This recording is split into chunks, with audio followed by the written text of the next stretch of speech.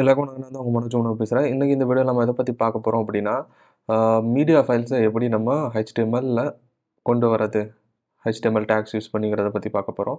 So அதுக்காக நான் என்ன பண்ண போகிறேன் அப்படின்னா, ஒரு ஃபைல் க்ரியேட் பண்ணிக்க போகிறேன். So media file dot HTML ஒரு ஃபைல் க்ரியேட் பண்ணிக்கிறேன். ஸோ இங்கே நான் ஒரு எமோட் அப்ரிவேஷன் கொண்டு வந்துக்கிறேன். ஸோ இங்கே ஃபர்ஸ்ட் ஆஃப் ஆல் நம்ம ஆடியோ, வீடியோ, ஐஃப்ரேம்ஸ், QR அப்படிங்கிறத பற்றி பார்க்க போகிறோம். ஃபர்ஸ்ட் ஆஃப் ஆல் என்னென்னா ஆடியோவை நம்ம எப்படி இம்போர்ட் பண்ணுறது. அதுக்காக நம்ம முதல் என்ன பண்ணோம் அப்படின்னா, இங்கே நம்ம ரிலேட்டிவ் பாத் யூஸ் பண்ணுறோம். ஸோ இங்கே மீடியா அப்படிங்கிற ஃபோல்டருக்குள்ளே நான் வந்து ஒரு ஆடியோ வச்சுருக்கிறேன், ஒரு வீடியோ வச்சுருக்கிறேன். ஓகேங்களா? ஸோ நான் அதை இங்கே கொண்டு வரணுன்னா என்ன பண்ணலாம் அப்படின்னா, ஆடியோன்னு ஒரு டேக் இருக்குது, audio. So audio take use பண்ணோம் அப்படின்னா இங்கே எஸ்ஆர்சி வரும். எஸ்ஆர்சிங்கிறது சோர்ஸ், எங்கள் லொக்கேஷன் இருக்குது.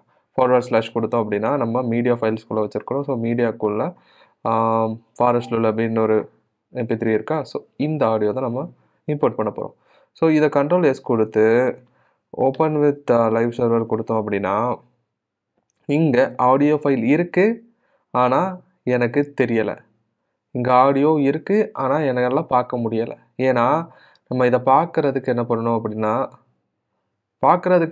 அப்படிங்கிறதுக்கு முன்னாடி இது இருக்குது அப்படிங்கிறத நம்ம எப்படி தெரிஞ்சுக்கிறது அப்படின்னா, இதில் இன்னொரு அட்ரிபியூட் இருக்குது, auto play. So auto play save கொடுத்துச்சுன்னா auto play. So இப்போது இதில் மியூசிக் ரன் ஆகுது, தெரியுதா? This tape is playing music. Audio பேக்ரவுண்டில் ரன் ஆகிக்கிட்டு இருக்கு. ஓகேங்களா? ஸோ இதை நம்ம கண்ணுக்கு தெரிகிற மாதிரி இந்த பிளேயரை கொண்டு வரோம் அப்படின்னா கண்ட்ரோல்ஸ் இருந்தால் தானே நம்மளால் ஒரு ஆடியோ கண்ட்ரோல் பண்ண முடியும். சேவ் கொடுத்தோம் அப்படின்னா கண்ட்ரோல்ஸ் வந்துடுச்சா? ஸோ இப்போ ஆடியோ இருக்குது, நம்ம ப்ளே பண்ணிக்கலாம். ஃபார்வர்ட்னா ஃபார்வர்ட், வால்யூம் கூட்டுறதோ குறைக்கிறதோ பண்ணிக்கலாம், பாஸ் பண்ணிக்கலாம். ஸோ இப்படி தான் நம்ம ஒரு ஆடியோ இம்போர்ட் பண்ணணும். சரி, ஆடியோ இம்போர்ட் பண்ணிட்டோம், எனக்கு ஆட்டோ ப்ளேயில் வேணும். ஆனால் சில நேரத்தில் எனக்கு வந்து மியூட்டடாக இருக்கணும், யூசர் தேவைப்பட்டால் மட்டும் இந்த பட்டனை யூஸ் பண்ணி அன்மியூட் பண்ணிக்கணும் அப்படின்னா இங்கே மியூட்டட் அப்படின்னு ஒரு அட்ரிபியூட் கொடுத்துடலாம். எஸ். ஸோ இப்போ ரிஃப்ரெஷ் ஆகும்போது எனக்கு ஆட்டோ ப்ளே ஆகுது, ஆனால் இந்த ஆடியோ எனக்கு வெளியில் கேட்காது, மியூட்டில் இருக்குது. அன்மியூட் பண்ணால் மட்டும்தான் அன்மியூட் ஆகும். ஓகேங்களா? ஸோ இல்லை எனக்கு இந்த சாங் திரும்ப திரும்ப திரும்ப கேட்டுக்கிட்டே இருக்கணும் அப்படின்னா அதுக்கு ஒரு அட்ரிபியூட் இருக்குது, லூப். ஸோ லூப் சேவ் பண்ணிட்டேன் அப்படின்னா இப்போ ரன் ஆகுதா?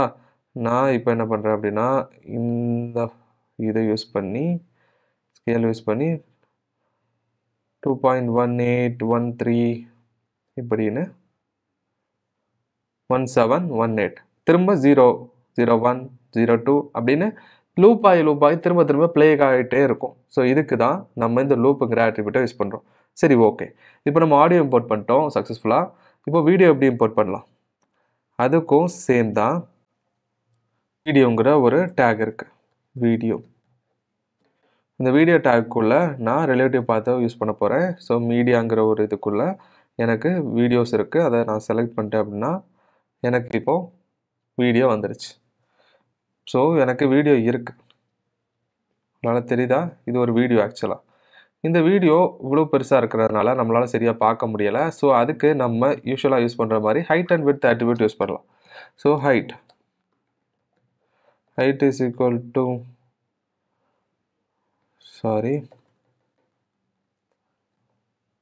இங்கே height is equal to 400, width is equal to 500. Save கொடுத்துட்டேன் அப்படின்னா ஸோ இங்கே வீடியோ வந்துடுச்சா? இந்த வீடியோ எனக்கு இருக்குது, ஆனால் ப்ளே ஆகலை. நான் முன்னாடியே சொன்ன மாதிரி இதை ப்ளே ஆக்கி காட்டணும் அப்படின்னா ஆட்டோ ப்ளே யூஸ் பண்ணலாம். ஆட்டோ ப்ளே இங்கே யூசருக்கு எந்த கண்ட்ரோலுமே இருக்காது. வீடியோ தன்னால் ப்ளே ஆகிட்டு இருக்கும், யூசரால் ஃபார்வர்ட் பண்ண முடியாது, பேக்வர்ட் பண்ண முடியாது, மியூட் பண்ண முடியாது, எந்த கண்ட்ரோல்ஸும் இல்லை. ஸோ அதுக்கான அட்ரிபியூட் கண்ட்ரோல்ஸ். ஸோ நவ் இப்போ நமக்கு கண்ட்ரோல்ஸ் வந்துடும். நமக்கு அந்த ஸ்கேல் இருக்குது, வால்யூம் மியூட் பண்ணிக்கலாம், ஃபுல் ஸ்க்ரீன் பண்ணிக்கலாம், இப்படி எல்லா ஆப்ஷனும் வந்துடுச்சா? ஸோ இந்த கண்ட்ரோல்ஸ்க்கு அப்புறமா அடுத்தது சேம் லூப்புங்கிற அட்ரிபியூட் யூஸ் பண்ணோம் அப்படின்னா இந்த வீடியோ யூஸ்வலாக இந்த 0.9 செகண்ட்ஸ்க்கு அப்புறம் நின்றோம். ஆனால் இப்போ பாருங்கள் இந்த வீடியோ ப்ளே ஆகுது, 0.8 0.9 திரும்பவும் ப்ளே ஆகுது. ஸோ இந்த வீடியோ எனக்கு லூப் ஆகிட்டே இருக்குது. ஏன்னா நான் லூப்புங்கிற ஒரு ஆட்ரிபியூட்டை இங்கே யூஸ் பண்ணியிருக்கிறேன். இப்படி தான் ஆடியோ வீடியோவும் நம்ம ஒரு HTML டேக் யூஸ் பண்ணி உள்ளே கொண்டு வரது. சரி, அடுத்ததாக நம்ம யூஸ்வலாக மோஸ்ட் ஆஃப் த பேஜஸில் பார்த்துருப்போம், அதாவது எம்பெட் பண்ணி வச்சுருப்பாங்க. மற்ற வீடியோஸோ இல்லை மற்ற வெப் பேஜஸோ எம்பெட் பண்ணுவாங்க. அதுக்கு என்ன யூஸ் பண்ணுவாங்க அப்படின்னா ஐஃப்ரேம் அப்படிங்கிற ஆட்ரிபியூட் யூஸ் பண்ணுவாங்க. யூஸ்வலாக நம்ம இங்கே எதை பற்றி காமிக்க போகிறேன் அப்படின்னா, ஒரு வெப் பேஜையே நான் இந்த வெப் பேஜுக்குள்ளே வைக்கலாம். உதாரணத்துக்கு என்கிட்ட HTMLக்குள்ளே நிறைய வெப் பேஜஸ் இருக்குது.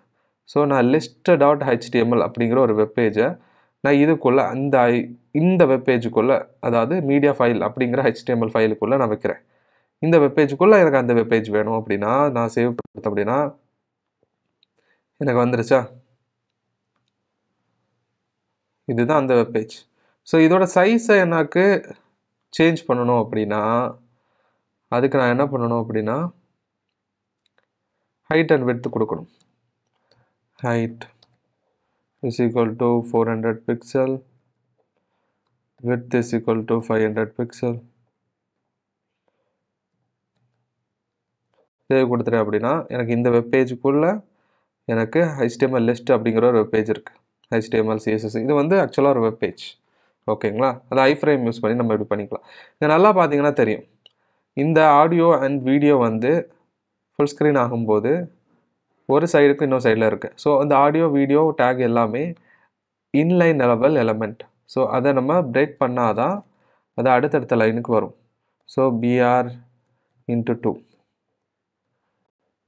ஸோ இப்போ ஃபுல் ஸ்க்ரீன் ஆகும்போது ஆடியோ மேலே இருக்கும், வீடியோ கீழே இருக்கும், ஐஃப்ரேம் இங்கே இருக்கும். சரி, ஸோ இதே மாதிரி ஆன்லைனில் சில விஷயங்கள் இருக்குது, அதையும் நம்ம வெப் பேஜுக்குள்ளே கொண்டு வரலாம். உதாரணத்துக்கு யூடியூபுக்குள்ளே போகிறோம் அப்படின்னா யூடியூபுக்குள்ளே போகிறேன். ஸோ ஒரு வீடியோ எடுத்துக்கலாம். இந்த வீடியோக்குள்ளே போயிட்டு ஷேருங்கிற ஆப்ஷன் கிளிக் பண்ணிங்க அப்படின்னா இங்கே எம்பெட் அப்படின்னு ஒரு ஆப்ஷன் இருக்கும். எம்பெட், இந்த எம்பெடை நம்ம கிளிக் பண்ணோம் அப்படின்னா நமக்கு அந்த கோடு வரும், ஐஃப்ரேம். நான் சொன்ன மாதிரி ஐஃப்ரேம். இதை காப்பி பண்ணி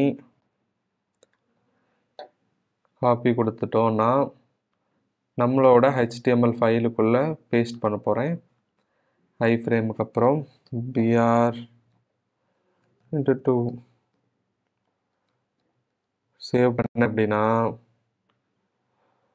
இந்த டாக்குமெண்ட்டுக்குள்ள வீடியோ இருக்கு. Video unavailable.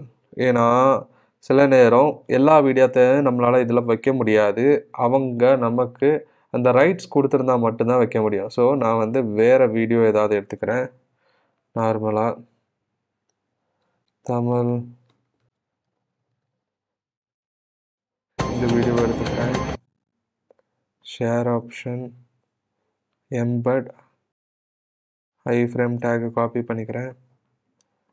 இதை ரிமூவ் பண்ணிவிட்டு இதில் பேஸ்ட் பண்ணிட்டு சேவ் பண்ணேன் அப்படின்னா வந்துடுச்சா வீடியோ? ஸோ இவங்க நமக்கு ரைட்ஸ் கொடுத்துருக்குறாங்க. ஸோ அதனால் நம்மளால் எம்பெட் பண்ண முடியுது. ரைட்ஸ் கொடுக்கல அப்படின்னா அந்த வீடியோ நம்மளால் எம்பெட் பண்ண முடியாது. ஸோ இன்னொரு விஷயத்தையும் நம்ம எம்பெட் பண்ணலாம், அதாவது மேப், கூகுள் மேப். உதாரணத்துக்கு நான் கூகுள் மேப் போய்க்கிறேன், சென்னை எடுத்துக்கிறேன். ஸோ இங்கே பார்த்தீங்கன்னா ஷேர்னு ஒரு ஆப்ஷன் இருக்கா, அந்த ஷேர் ஆப்ஷனை கிளிக் பண்ணால் எம்பெட் மேப்னு இருக்கும். ஷேர் லிங்க், சென்டர் லிங்க் இல்லை, எம்பெட் மேப் கொடுத்தோன்னா நமக்கு ஐஃப்ரேம் வந்துடும். அந்த காப்பி HTML கொடுத்தோன்னா அந்த ஐஃப்ரேம் காப்பி ஆகிடும். ஸோ நான் என்ன பண்ண போகிறேன் அப்படின்னா நம்மளோட HTML ஃபைலில் போய் இந்த ஐஃப்ரேமை பேஸ்ட் பண்ண போகிறேன். சேவ் பண்ணேன் அப்படின்னா எனக்கு வீடியோ இருக்குது. வீடியோக்கு அப்புறம் எனக்கு மேப் இருக்குது. அந்த மேப்பை சென்னையோட லொக்கேஷனில் நமக்கு காமிக்கும். ஸோ இந்த ஆப்ஷன்ஸ் எல்லாமே அதோட டிஃபால்ட்டாக கொடுத்த ஆப்ஷன்ஸ். ஸோ இதில் சில ஆட்ரிபியூட்ஸ் இருக்குது, நீங்கள் பார்க்கலாம். விட்த் இருக்குது, ஹைட் இருக்குது, style border is equal to 00 இருக்குது, அலோ ஃபுல் ஸ்க்ரீன், அது ஃபுல் ஸ்க்ரீன் அலோ பண்ணுறது, அது ஜாவாஸ்கிரிப்ட் கூட லிங்க் ஆகி ஒர்க் ஆகும். அப்புறம் லோடிங் லேசி, அதாவது வீடியோ வந்து லோடாக லேட்டானா கூட அது ஒரு பிக்சலேட்டடாக காமிச்சு லோட் ஆகும். ஸோ இதுக்கு தான் இந்த ஐஃப்ரேம் நம்ம யூஸ் பண்ணுறோம். மேப்பை எம்பெட் பண்ணிக்கலாம். அப்புறமா இன்னொரு விஷயத்தை கூட நம்ம எம்பெட் பண்ணிக்கலாம், அதுதான் QR. ஸோ இது QR கிரியேஷன் இல்லை, ஆல்ரெடி கூகுள் QRன்னு ஒன்று இருக்குது. QR சாட் கூகுள் அப்படின்னு அடித்தாச்சுன்னா ஸோ நமக்கு QR quotes, infographics, Google for டெவலப்பர்ஸ்னு வருதா? ஸோ இதில் ஒரு கியூஆர் கோட் இருக்குது. ஆக்சுவலாக ஒரு கியூஆர் இருக்குது. அந்த கியூஆருக்கு நம்ம என்ன வேணுமோ அதை நம்ம வச்சுக்கலாம். அதுக்கு நம்ம என்ன பண்ணணும் அப்படின்னா, நல்லா ஸ்க்ரோல் பண்ணி பார்த்தீங்கன்னா ரூட் யூஆர்எல்னு ஒன்று இருக்கும். அந்த ரூட் யூஆர்எலை காப்பி பண்ணிக்கணும். ரூட் யூஆர்எலை காப்பி பண்ணிவிட்டு இங்கே ஒரு ஐஎம்ஜி டேக்கை உருவாக்கணும். ஐஎம்ஜி டேக் கிரியேட் பண்ணிட்டோம் அப்படின்னா எஸ்ஆர்சிக்குள்ளே நம்ம காப்பி பண்ணிட்டு வந்து அந்த ரூட்டை வச்சுட்டு இந்த கொஸ்டின் மார்க் தெரியுதா? அந்த கொஸ்டின் மார்க் அப்புறமா சில விஷயங்களை பண்ணணும். ஃபர்ஸ்ட் ஆஃப் ஆல் நம்ம சார்ட் டைப் கொடுக்கணும். இது ஏன்னா இது QR chart, CHD is equal to QR. So அதுக்கப்புறம் என்ன பண்ணால் ஆம்பிளசன்ட் and chart size CHS is equal to 400 சுமாலக்ஸ் 400. இது சார்ட் சைஸ். அதுக்கப்புறம் என்ன பண்ணோம்னா கியூஆர் கோடு ஸ்கேன் பண்ணால் அது எங்கேயாவது நம்மளை வந்து ரீடைரக்ட் பண்ணணும்ல, அந்த வெப்பேஜோட லிங்க்கை நம்ம இங்கே கொடுக்கணும். அப்படின்னா சார்ட் லிங்க் கொடுக்கணும். சிஹெச்எல் இஸ் ஈக்குவல் டு, இப்போ நான் ஏதாவது ஒரு யூஆர்எல் எடுத்துகிட்டு வரேன். உதாரணத்துக்கு இந்த யூஆர்எலை எடுத்துக்கிறோம். டெவலப்பர்ஸ் ஃப்ரம் சார்ட் காப்பி பண்ணிக்கிறேன். ஸோ இந்த ஈக்குவல் டுக்கு அப்புறம் நான் இதை பேஸ்ட் பண்ணுறேன். வந்துட்டு இந்த வெப்பேஜில் பார்த்தோம் அப்படின்னா நமக்கு மேப் இருக்கும். மேப்புக்கு அப்புறமா கியூஆர் இருக்கும். ஓகேங்களா? இந்த கியூஆரை நீங்கள் ஸ்கேன் பண்ணிங்க அப்படின்னா இது எந்த வெப்பேஜுக்கு போகும் அப்படின்னா மொபைலில் இந்த வெப்பேஜுக்கு போகும். அதாவது கியூஆர் ஸ்கேனரை யூஸ் பண்ணி ஸ்கேன் பண்ணணும். அப்படி ஸ்கேன் பண்ணும்போது இந்த ஒரு யூஆர்எல் நமக்கு ரீடைரக்ட் ஆகும். ஸோ இப்படி தான் நம்ம ஒரு கியூஆரை உள்ளே கொண்டு வர முடியும். ஸோ இந்த கியூஆரை ஜென்ரேட் பண்ணுறதுக்கு அது டிஃப்ரெண்ட் ப்ராசஸ். அது ஜாவாஸ்கிரிப்ட் எல்லாத்தையும் யூஸ் பண்ணி நம்ம ஜென்ரேட் பண்ணணும். இது ஆக்சுவலாக கூகுளால் கொடுக்கப்பட்ட ஒரு கியூஆர். அதுக்கு ஜஸ்ட் நம்ம ரீடைரக்ட் மட்டும் பண்ணியிருக்கிறோம். ஓகேங்களா? ஸோ இன்றைக்கி வீடியோ அவ்வளோதான். வீடியோ பிடிச்சிருந்தா அப்படின்னா லைக் பண்ணுங்கள், சப்ஸ்கிரைப் பண்ணுங்கள், ஷேர் பண்ணுங்கள். தேங்க்யூ.